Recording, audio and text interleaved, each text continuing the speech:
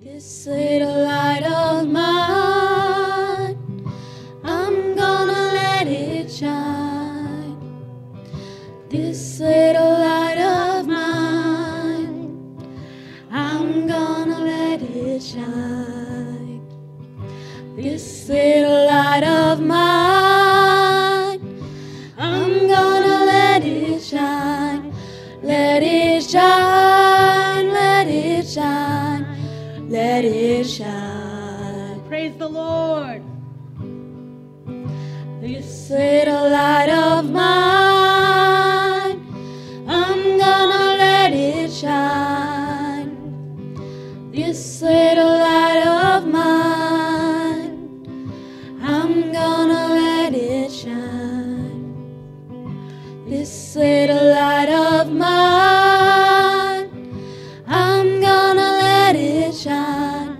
Let it shine, let it shine, let it shine. Oh my goodness.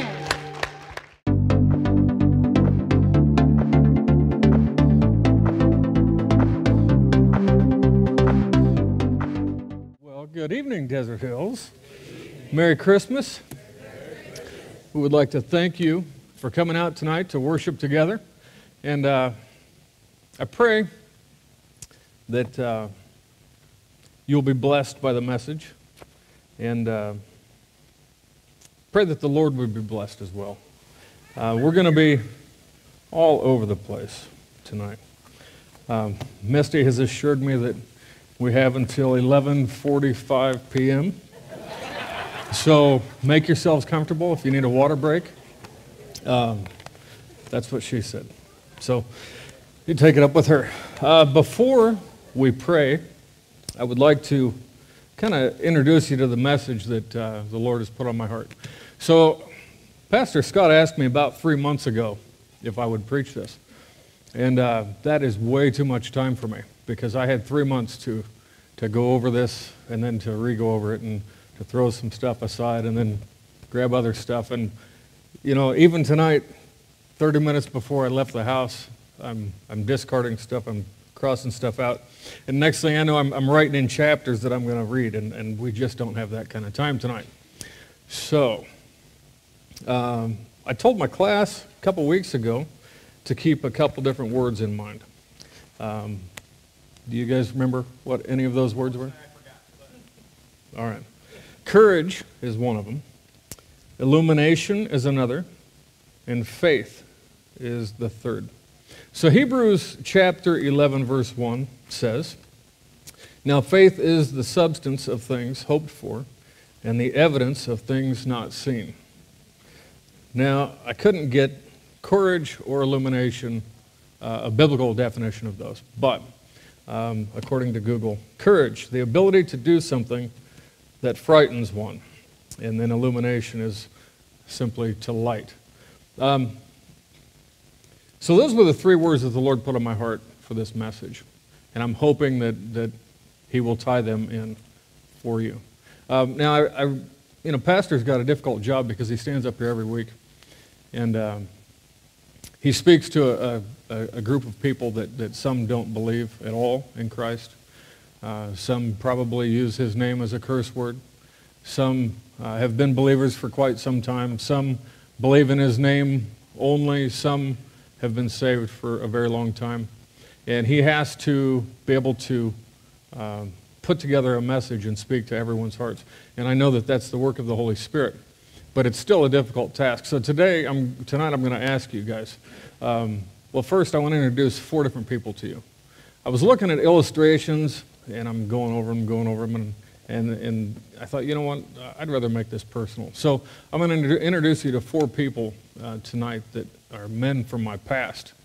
So the first one, his name is Dave. Dave and I go all the way back to about 2nd grade. And I moved out here, after I got out of the Marines. And, I got baptized right here.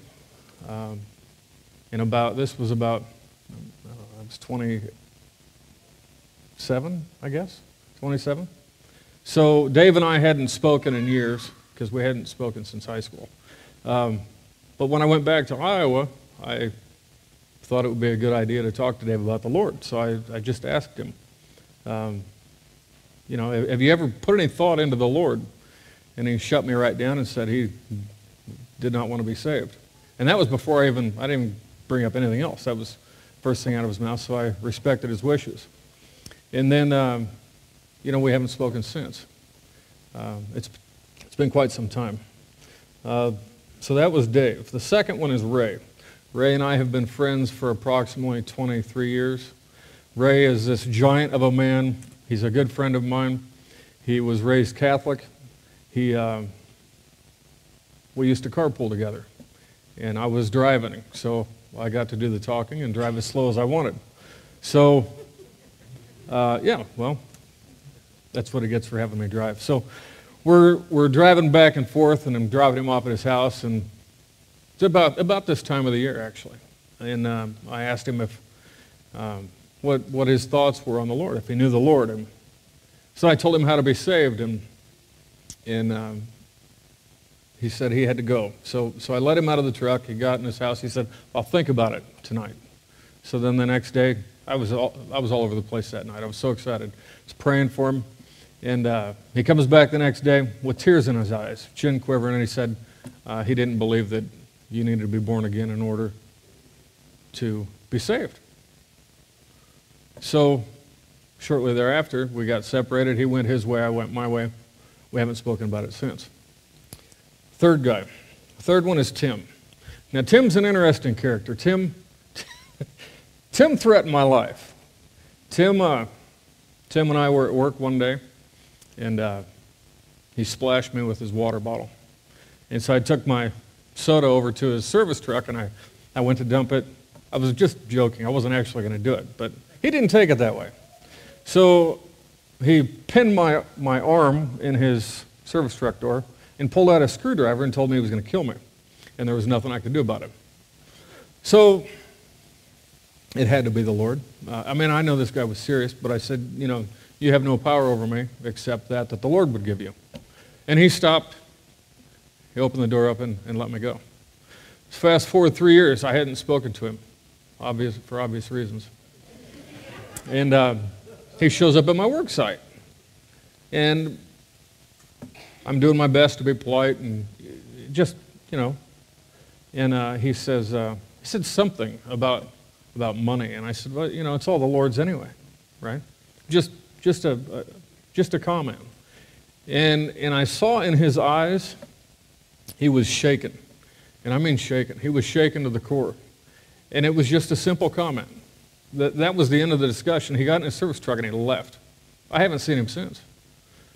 And the fourth guy, he was my best friend. And some of you have heard about this guy since probably about 2014, if you've been around that long. And I got to witness to him. He was my best friend in high school. And, well, we became like brothers. We could finish each other's sentences. We were very close. He ended up getting brain cancer at 29 years old. And I got to see him on the last day of his life. And it's actually the first time that I've ever prayed for somebody, and I got an audible answer from God, like he was right here. And he just kept saying, rest assured, over and over and over, rest assured, rest assured, rest assured. And so, I'm like, all right, so I fly back to Iowa, and I didn't know that this was his last day. I thought he was doing better, because God told me rest assured, right? So I get to the hospital in Iowa City, and there he is laying in the hospital bed, and his mom stopped me before I went in and said, I don't think he's going to make it through the night. So I go in the hospital room, and he's got this tube sticking out of his mouth, and 29 years old, couldn't speak, face was all red, vein bulging out of his forehead, because it was like I woke him up, first of all, or his mom woke him up, and it was like he had something he needed to say, but he couldn't speak because he had a tube coming out of his mouth. So prayed right there. I said, Lord, help me with this, because this is not what I thought I was walking into. It was a complete shock to me. Lord, you told me rest assured. I thought this guy was going to make it, right? Like, I even told his parents before I walked in the hospital room that they're like, I don't think he's going to make it. I said, no, don't worry about it. The Lord told me rest assured. Jamie's going to be fine. They're like, I don't think so. I'm like, God told me rest assured. I'm telling you, it's going to be okay. So anyway, this is important because, well, some of you have never heard this, probably most of you. I asked him if he knew the Lord Tuesday of that week. And he said, no, we were taught in school, we came from monkeys. I said, that's not the truth, man. I'll talk to you on Friday when I get there. So he had a 3-day period of waiting and processing what I had just said. Friday rolls around. I said, Jamie, this is the gospel. This is Jesus Christ. This is the only way you're going to get to heaven. It doesn't look good. I don't know if you have tomorrow. Do you want to pray with me? I'll pray out loud. You pray in your head. You squeeze my hand if you want to pray. And then when we're done praying, squeeze my hand and let me know you prayed with me. So he squeezed my hand. So we prayed. I had a little pocket Bible Pastor Brown gave me. We prayed. He squeezed my hand. I left there knowing that my friend was going to be in heaven that night. God told me rest assured, right? So I got to go and speak at his funeral. I told his family I would do that or I would be his pallbearer if they would let me speak. So I got to go out in front of a group probably twice this size and all these people that knew me in high school and tell them about the decision that Jamie made and how I knew he was going to be in heaven.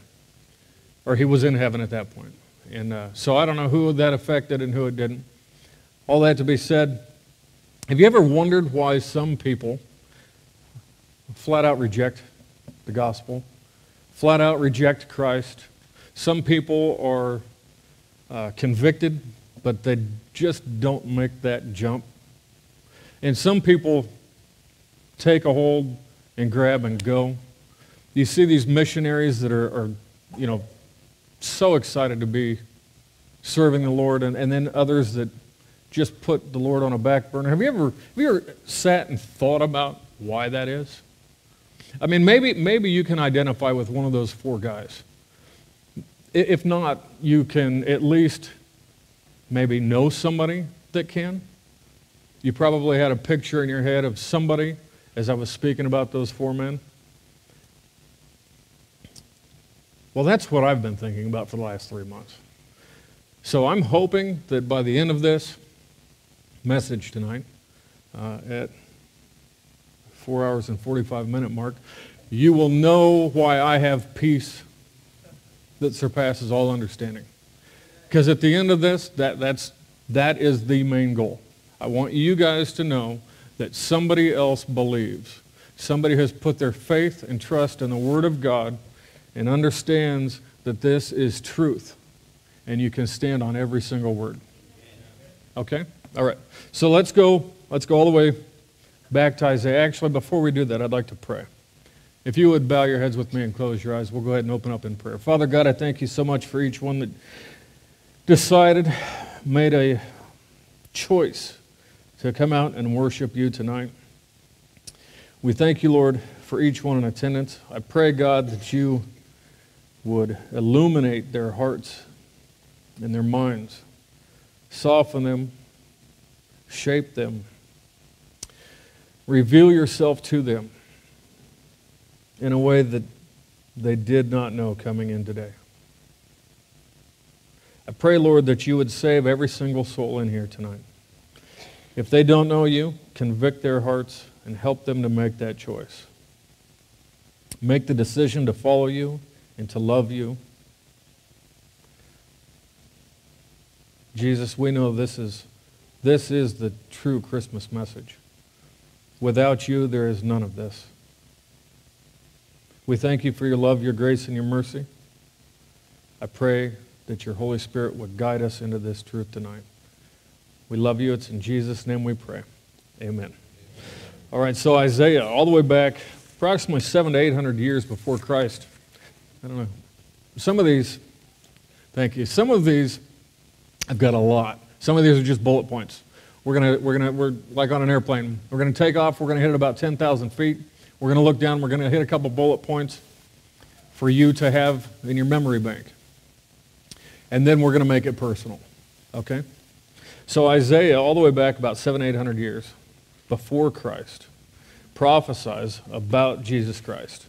In chapter 7, verse 14, he writes, "Therefore the Lord himself shall give you a sign. Behold, a virgin shall conceive and bear a son, and shall call his name Emmanuel," which means God with us. Well, let's go to 9 first. Chapter 9, verses 6 and 7. I'm going to be flying through these because I was only kidding about the 11:45 thing. Misty did not tell me 11:45. She said 11:30 tops. Verse 6 of chapter 9 reads, "For unto us a child is born, unto us a son is given, and the government shall be upon his shoulder, and his name shall be called Wonderful Counselor, the Mighty God, the Everlasting Father, the Prince of Peace. Of the increase of his government and peace there shall be no end, upon the throne of David and upon his kingdom, to order it and to establish it with judgment and with justice from henceforth even forever. The zeal of the Lord of hosts will perform this." Why is this important? Well, there's many reasons why this is important.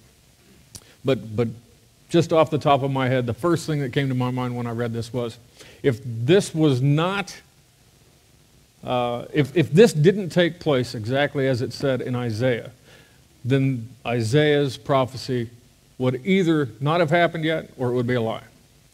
And I don't believe either one of those are accurate. I believe this is truth, and Jesus Christ is the fulfillment of this prophecy. Therefore, he had to have been born of a virgin. All right, that to be said. Also, Isaiah calls him the mighty God. That's deity. That's deity. All right? Next.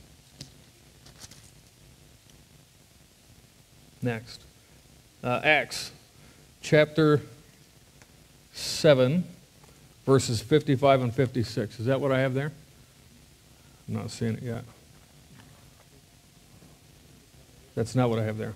Okay, so let's go to Revelation chapter 3, 20 and 21. I was a little worried I wasn't going to have these tied in with that. All right, so Revelation chapter 3, verses 20 and 21. This is important because all I'm doing here is showing you where Christ is at now. Okay, so now we know that according to Isaiah, he is the Son of God. He is deity. And now we're going to look at a couple different passages to show you where he's at. First is, "Behold, I stand at the door and knock." This is Jesus speaking. That's why it's in red letters. "Behold, I stand at the door and knock, and if any man hear my voice and open the door, I will come into him and will sup with him, and he with me. To him that overcometh will I grant to sit with me in my throne, even as I also overcame and am set down with my Father in his throne." All right, that's the first one. And the second one is Hebrews chapter 1. Hebrews chapter 1, verses 2 and 3. "Hath in these last days spoken unto us by his Son, whom he hath appointed heir of all things, by whom also he made the worlds, who being the brightness of his glory and the express image of his person, and upholding all things by the word of his power, when he had by himself purged our sins, sat down on the right hand of the majesty on high." Again, this is telling us where he's at. You know, the courage thing, I happened to skip that, and I wanted to go back to that for a second. You know, it takes courage to put your faith and your trust believing in something that you cannot see or someone that you cannot see. It takes courage. So courage, what I read to you according to Google, isn't exactly how I define courage. Courage to me is what you do in the face of fear. When you're afraid, and it's what you do when you're afraid, right? So how that ties in with faith is it goes hand in hand in the Word of God.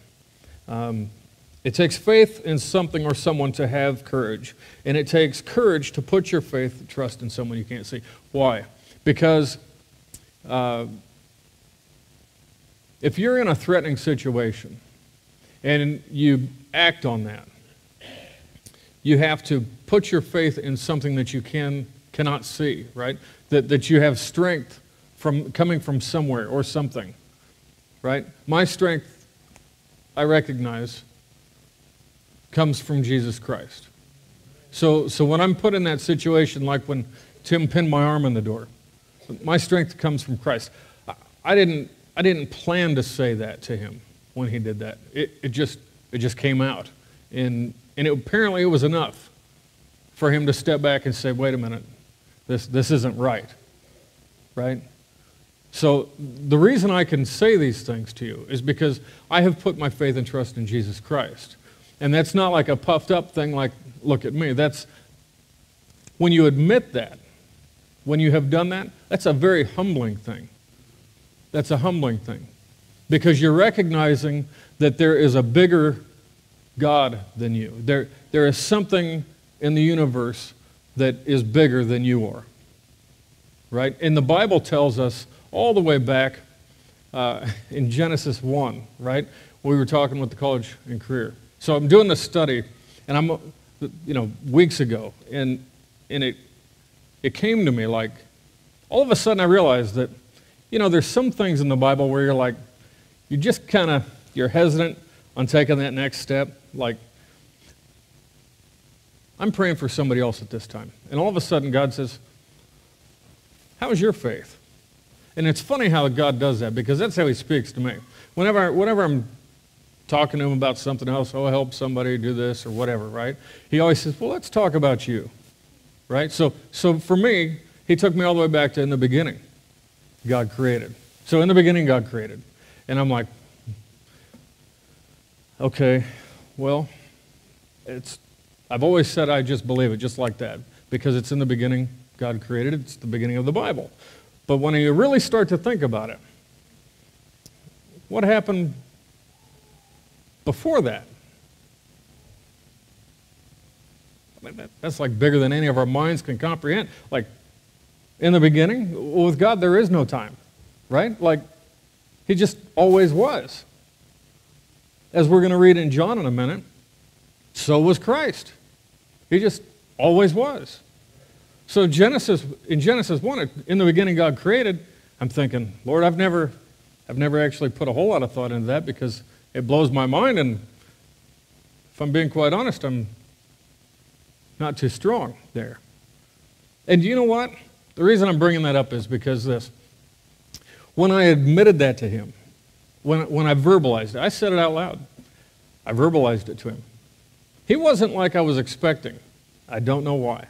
Instead of, shame on you, you rotten sinner, it was peace flooded me.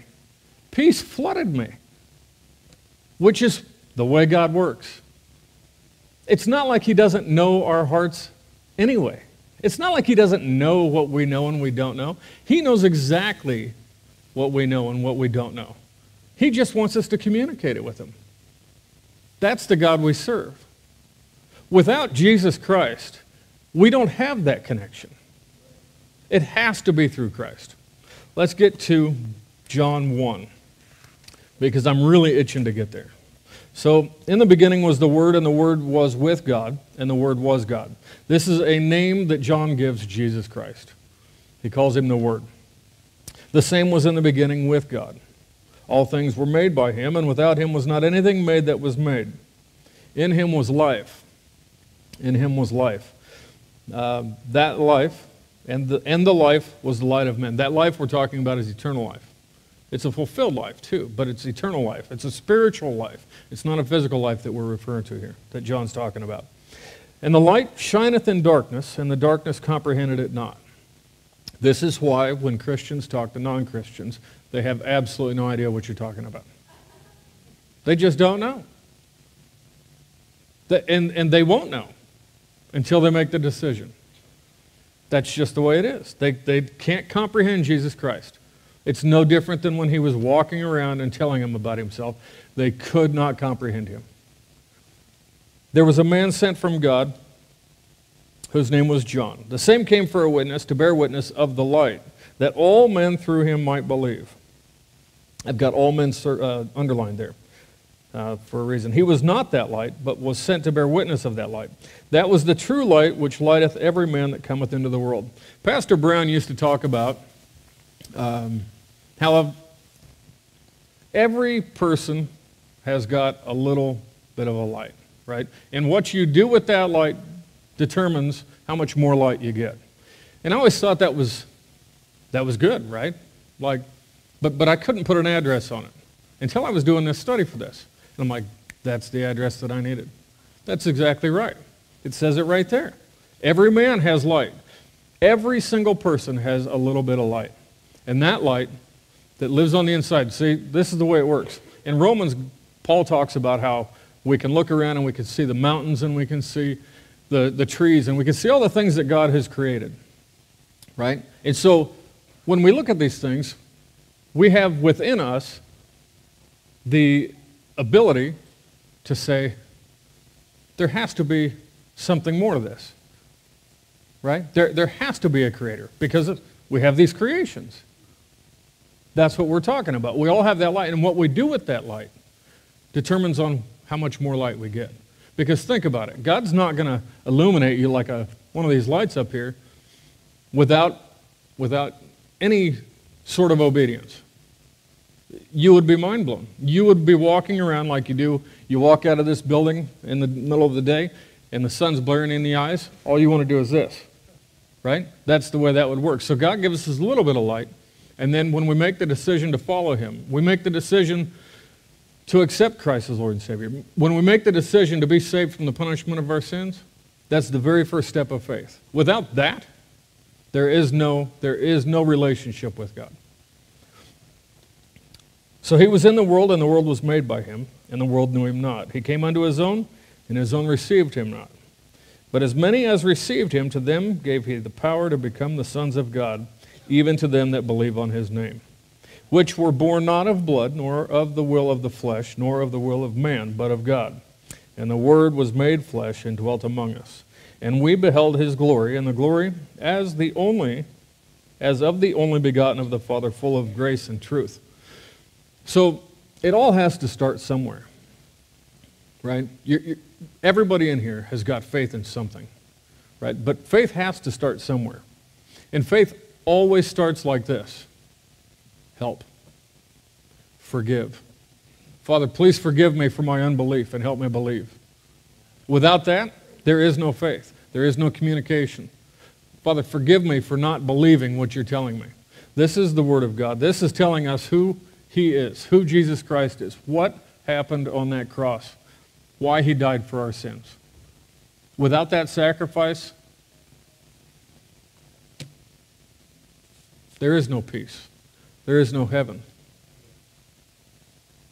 And there is no fellowship with God. It all has to start with, forgive me for my unbelief and help me believe. It takes courage to say that, though. I wonder how many in here are willing to say that. Now, I'm not asking for a show of hands, but I will say this.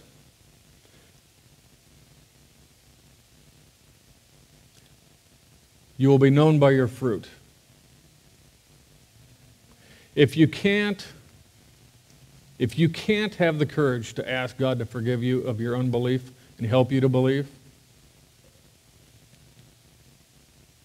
well, it's going to show. It's going to show because you won't be able to love others. You won't be able to forgive others. You won't be able to turn away from sin. If you're not saved from the punishment of your sins by Jesus Christ and Him alone, if you're not saved, you have no power over sin. You have none. You can exchange one for the other. I can give you a good example, actually. So I used to smoke. I used to smoke a lot. When I was in the Marines, I smoked like a chimney. And I drank. I drank a lot. I tried to quit smoking, and I tried to quit drinking. But I couldn't do both, and I couldn't do just one. So I would go from one to the other, and then that didn't work, so then I wore the patch, smoked the cigarettes, and drank. It was always something, right? Because that's the way sin works. You're always, it's like, I've got several examples, but one is that Spider-Man movie. You ever see that Spider-Man movie where you got Spider-Man and then you got the Spider-Man in the black costume? You know, where he starts combing his hair a different way? And then there's this scene where he's in this tower, and the bell rings, and this alien stuff, hates it, so it starts getting off him, and he's trying to shake this stuff off, and it's not coming off him, and he's, trying to, that's the way sin works. That's exactly the way sin works. You get this little bit off, and you think you're good, and next thing you know, the thing attaches to your leg, and you're walking around with sin, you don't even know, and then all of a sudden, you're wearing this costume of sin, right? That's just the exact same way sin works. And you have absolutely no power to take away that sin on your own if you don't have the Holy Spirit to guide and direct you. If you don't have Jesus Christ to save you from the punishment of your sins and the power of your sins, it doesn't work.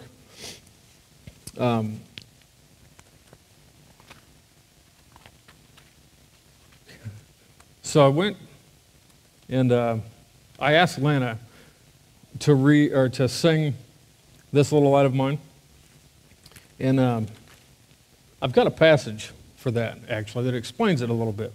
So 2 Corinthians chapter 4, verse 6 reads, "For God, who commanded the light to shine out of darkness, hath shined in our hearts to give the light of the knowledge of the glory of God in the face of Jesus Christ. But we have this treasure in earthen vessels, that the excellency of the power may be of God and not of us.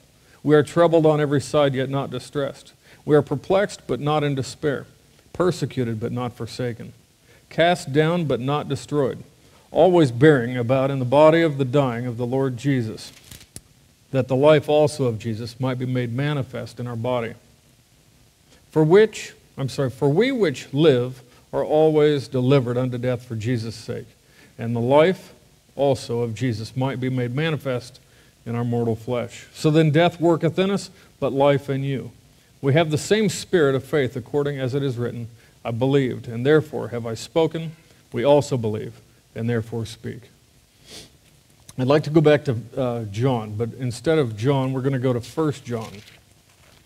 And I think we will wrap it up after 1 John. So 1 John 5:10 specifically. I had written down on there 5 through 15, I think. Okay. But we're going to read 10. Verse 10 reads, "He that believeth on the Son of God hath the witness in himself. He that believeth not God hath made him a liar, because he believeth not the record that God gave of his Son." What is that record? I'm glad you asked. Go to 1 John 1. Verse 4, "And these things write we unto you, that your joy may be full. This then is the message which we have heard of him, and declare unto you, that God is light, and in him is no darkness at all. If we say that we have fellowship with him and walk in darkness, we lie, and do not the truth. But if we walk in the light as he is in the light, we have fellowship one with another. And the blood of Jesus Christ his Son cleanseth us from all sin. If we say that we have no sin, we deceive ourselves, and the truth is not in us. If we confess our sins, he is faithful and just to forgive us our sins and to cleanse us from all unrighteousness. And lastly, if we say that we have not sinned, we make him a liar, and his word is not in us." I wonder, do you know Jesus Christ? Do you only know of Jesus Christ what we've read tonight?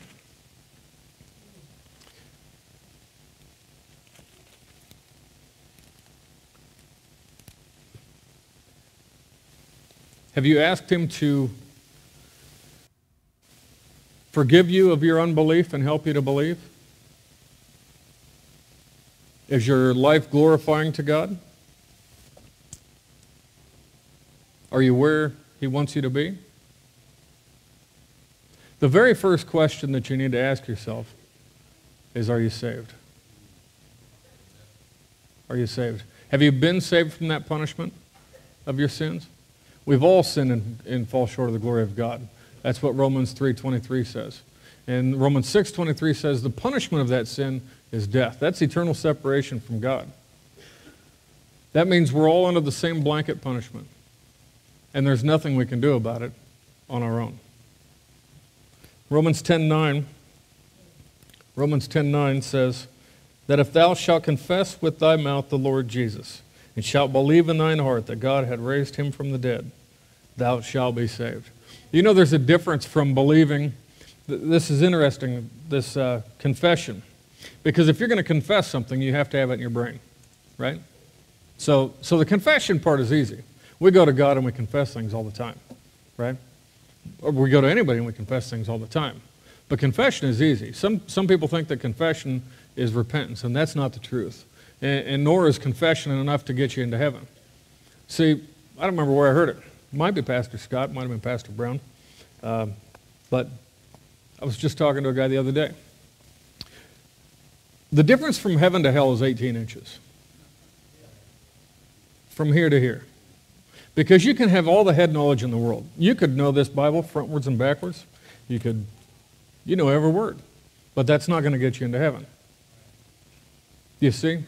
So you have to be able to apply it to your heart. That's why it says, if you confess with your mouth the Lord Jesus, that's just saying that you have the head knowledge. And then you have to believe in your heart. Well, if you believe in your heart, it's like that little girl in Texas that we've talked about a couple different times. She believed in her heart that it was going to rain when they prayed, so she carried the umbrella. Are you carrying your umbrella? Do you believe in your heart that God has raised him from the dead? If you do, then you'll be saved. But guess what? Your actions will follow that. And if you don't believe that, your actions will follow that as well. 10:10 says, for with the heart man believeth unto righteousness, and with the mouth confession is made unto salvation. So it's not enough just to believe in your head. You could have head knowledge all over the world. You could go outside of this building, you could have 1,000 people tell you all kinds of things. Criticize the Bible, whatever. But what does God say? What does God say? God says in his word, if you believe in your heart, you'll be saved. The Bible also talks about how people are going to get to heaven and they're going to say, Lord, Lord, and he's going to say, I never knew you, depart from me. Do you know there's going to be people sitting in this church tonight that aren't going to be in heaven? What a scary thought. You sat through the whole thing. It's not even 11:45. You sat through the whole thing. You listened to all this, and you did not apply it to your heart. What's stopping you? I'll tell you, I already know.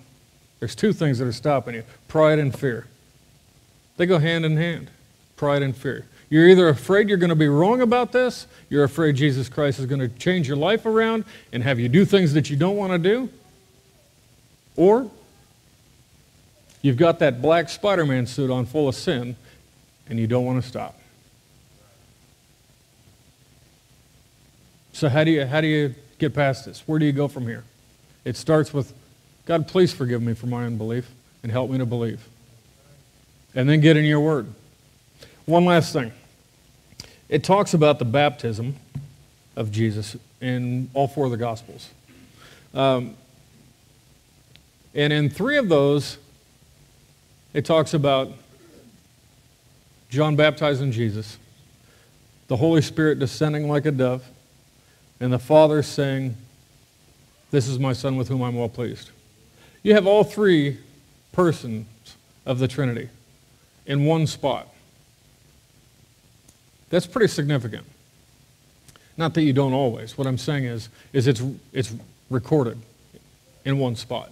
That's significant because it must mean that God is serious about baptism. Now, baptism's not going to get you into heaven. Only belief in your heart is going to get you into heaven by Jesus Christ. That's it. But baptism is the very first step of obedience. Once you've accepted Jesus Christ, you must be baptized. That's what the Word says. So I've got 3 things written down in the front of my Bible, and we'll close. And Jim, where you at, Jim? Okay. So I'll have Jim come up and give instructions for the candlelight service part of this. But I've got 3 things written down, and I don't know where they came from. I don't know where I got them from, but they're powerful. They're interesting. So they are this, talking about baptism. Baptism is an oath of loyalty. Baptism is a declaration to both sides as to whose side you are on. And third, baptism is an instrument of spiritual war. Have you ever thought about baptism that way? What you're saying is I'm choosing which side I'm on, and I'm making it public because I want people to know this is what has happened in my heart. John chapter 3 talks about how you must be born again to enter the kingdom of God. There's no other way. There's no other way. And he says, what are you talking about? How can you be born again? And Jesus says, if I tell you earthly things and you can't understand, how are you going to understand spiritual things? You're not gonna. You're not gonna. It doesn't make sense.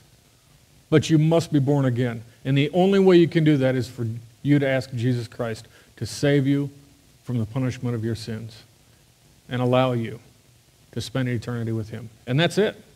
That's the only way. But once that's done, he expects you to take sides. He expects you to take sides. Let's pray. Father God, we thank you for this time. I pray that I didn't waste a moment or a word. I pray specifically that it did not fall on deaf ears. And I pray that your Holy Spirit would soften our hearts, open our eyes spiritually, help us to see that there is only one way to be saved. And that is, you gave us your Son that we celebrate on this day in the manger, with the sole purpose of dying on that cross for our sins, being buried in the tomb, and resurrected on the 3rd day for us. There was no other way it could happen. We thank you so much for that. We thank you for loving us in spite of ourselves. We thank you for your grace and your mercy, for giving us what we don't deserve, and for not giving us what we do. We pray all these things in Jesus' name. Please, God, save those that aren't saved here tonight. We love you. In Jesus' name we pray. Amen.